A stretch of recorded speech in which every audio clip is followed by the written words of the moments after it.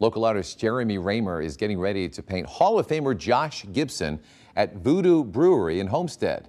This is a preview of what it will look like. Raymer says that this will be his largest portrait to date. He tells Pittsburgh's Action News 4 there are plans to finish it during the first week of May. And Homestead is fitting. Gibson played for both the Homestead Grays and the Pittsburgh Crawfords in his career. He is considered one of the best power hitters, if not the greatest power hitter of all time. This portrait will be added to Raymer's collection throughout the city of Pittsburgh. Remember this? In 2018, he created the mural of baseball great Roberto Clemente on the north side.